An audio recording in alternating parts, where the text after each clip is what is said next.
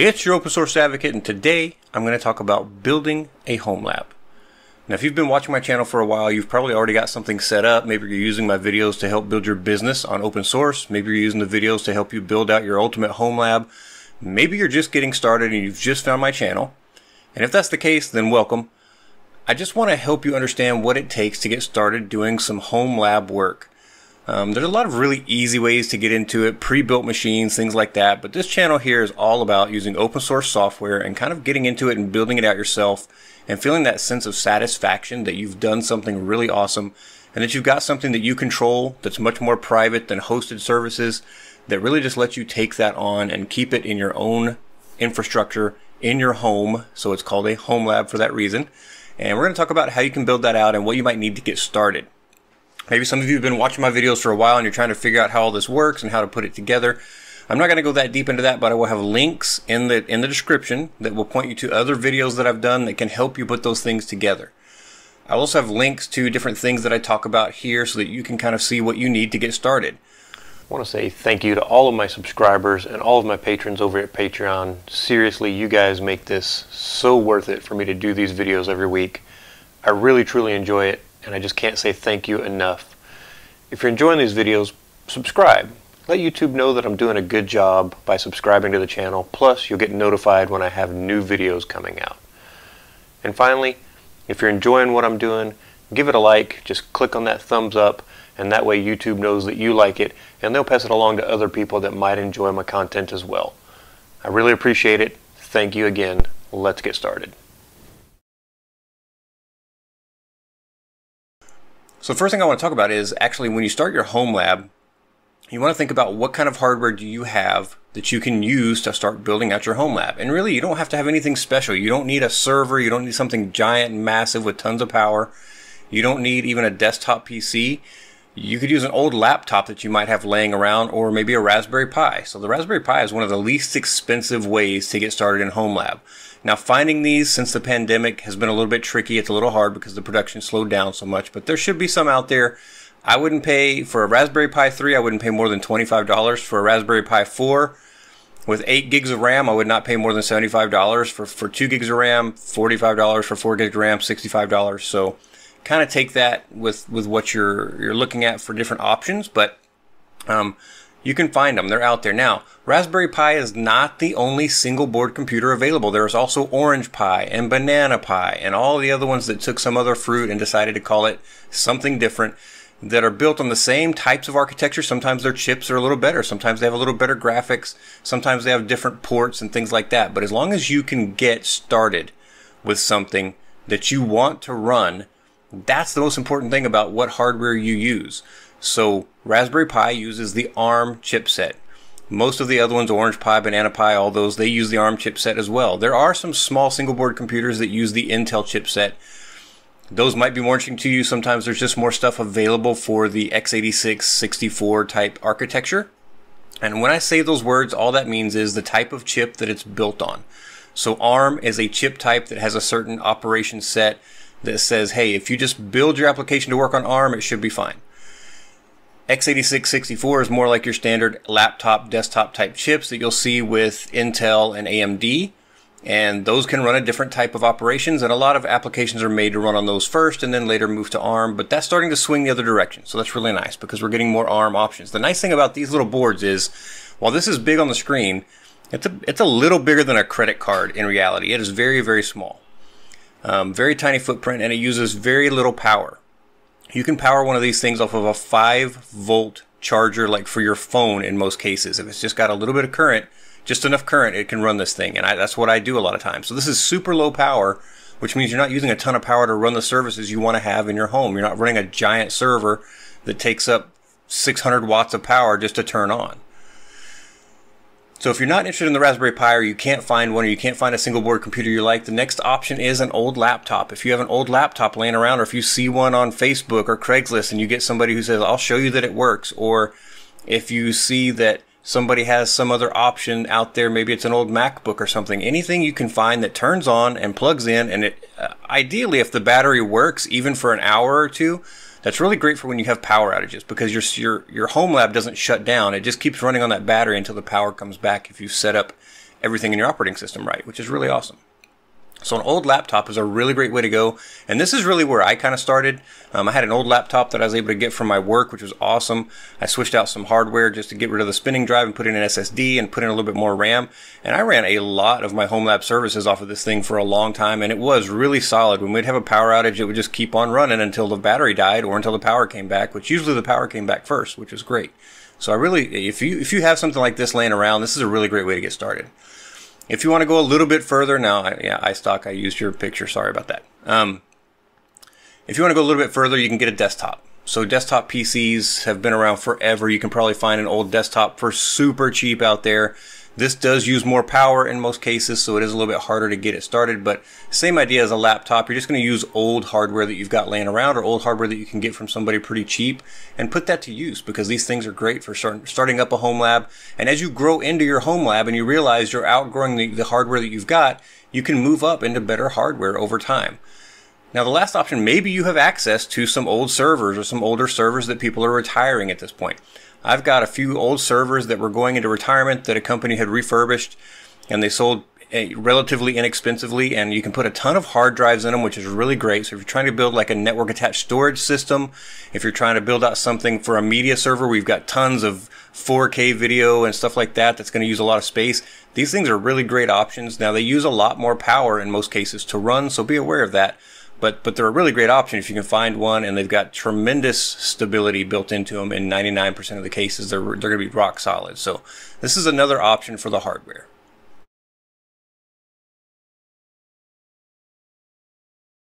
After the hardware, you want to start thinking about a couple of things.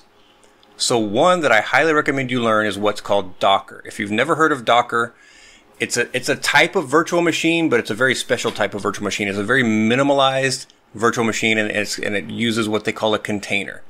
So virtual machines, if you've ever heard of that, is you run your computer, so that would be down here.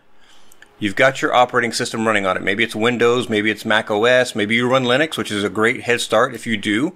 And then you install some piece of software on top of that operating system, just like you would install Word or Adobe stuff. You would install a piece of software that then lets you run virtual machines. These virtual machines are just like running this Windows operating system on top of your computer, except they run in a virtual environment. It's not running here, it's running in a special environment that tries to take advantage of some of this stuff, advantage of some of your OS stuff. It uses up a good amount of power and CPU and GPU depending on what you're running, but it's a really cool way to check out other operating systems and maybe get into some home labbing to start off. Virtual machines are alright, but they do use a lot of power. The nice thing about Docker containers is they're a kind of virtual machine. So again, you see you've got that lower level, that hardware, so your laptop or your Raspberry Pi, or maybe your desktop or your server. Then you've got the operating system that runs on it, so just depending on which device you get will depend on what you're running on it. Then you put the Docker engine. So instead of a hypervisor that runs full virtual machines, you get what they call the Docker engine. And Docker is really cool because it's entirely encapsulated bit of software, so the operating system gets pulled down with everything else that's inside of this container. So the applications that you're running are what they call containers in most cases. Now sometimes an application needs more than one container. It might have a database container, and it might have a application container and a web host container and all kinds of other things. But Docker makes it really easy to get this set up once you learn some of the basics of Docker. There's tooling around Docker, like Docker Compose, that you can use to even make it easier and make it very repeatable, which is really nice. So in a VM, you set up the VM, the operating system, maybe you run Windows in a VM, Windows 7 for some reason, and you want to put something on that. You can do that, but the next time you try to spin up that same VM, it takes a little bit of work to get it exactly like what you had. Whereas with these Docker containers, you can destroy this one and bring up another one exactly like it with a single command. It is just so super easy to get these running. And the reason they call them containers is because Docker is based on the idea of a ship that carries containers. So this is your ship down here, this is your container on the ship, and this is your container, and this is your container. And just like on a ship where the containers have locks on the doors and they can't talk to each other, these also can't talk to each other unless you give them special permission to do that. So maybe you put a net around these two containers that say, hey, these go together. Or maybe you put a net around these two that say these go together, or maybe it's all three. But you can also just have them be individual things that can't even communicate. So there's a lot of really nice security pieces around this that really help out with it as well. So learning Docker, I highly recommend. I've got some videos out there. All my videos, almost all of my videos use Docker, so you could learn it just over time by doing it. And I think that's one of the best ways to learn it as well.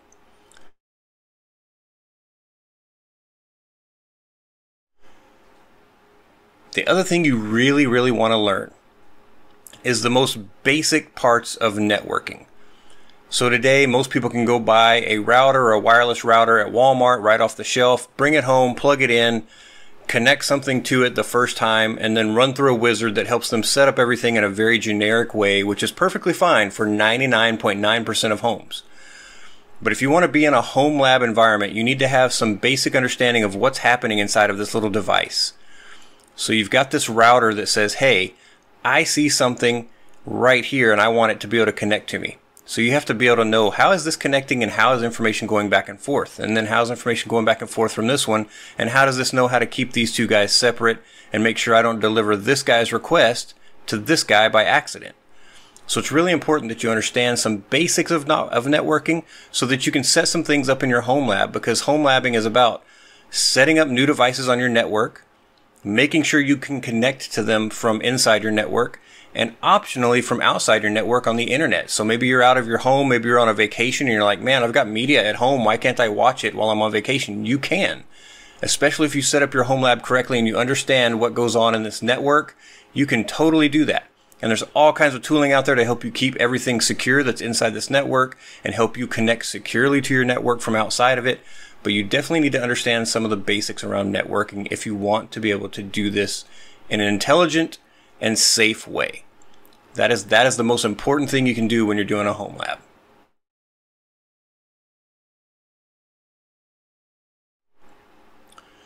And the last thing I highly, highly recommend is get comfortable with some command line stuff. So a lot of people think that Linux is this. They think this is Linux. It's not. Linux is a very full-featured graphical user interface set of applications, just like Windows, just like Mac OS, just like anything else. But the power of Linux comes from the command line. You can do everything and more from the command line in Linux. And honestly, running a server that's headless is what they call it.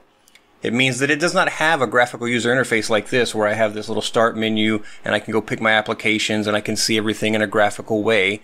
It means that really this is how you interact with it right here. Now, there are some really awesome web-based applications for the browser that you can set up on a headless system and then connect to it to control that server through the browser. Really great things out there. I cover several of those on a lot of my videos, and there's tons of other videos out there that go through that stuff. But really being comfortable with the command line, learning some of the basic commands for Linux, and going through videos with different YouTubers, people like me, people like Christian Lampa, people like just so many different guys out there that go through this stuff and really show you how to dig in and do things. Learn Linux TV is another really, really great channel that you can go and watch and just learn so many great things about Linux. And he goes into such great detail and shows you what you need to know.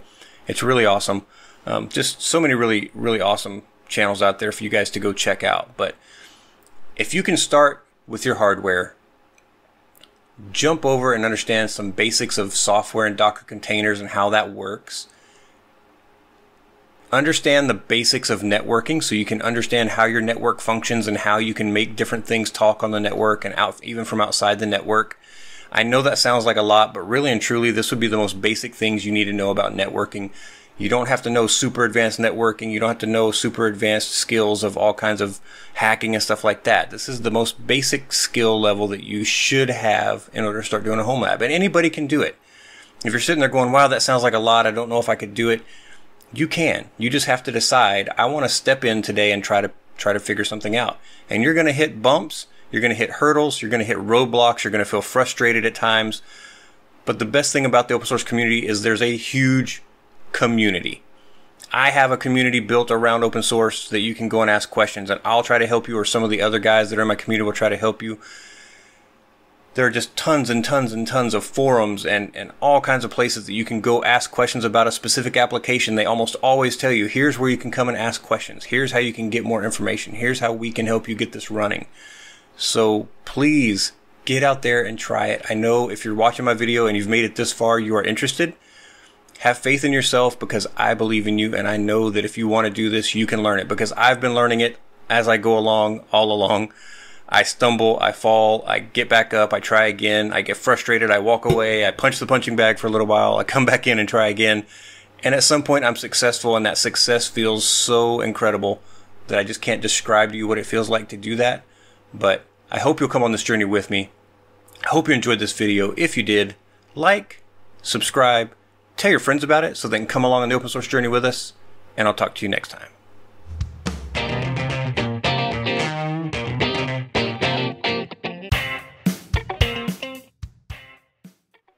It's your open source advocate, and I'm back, and I've set up a store with a little bit of merchandise. I love being your open source advocate, but I want you guys to be the open source advocates with me.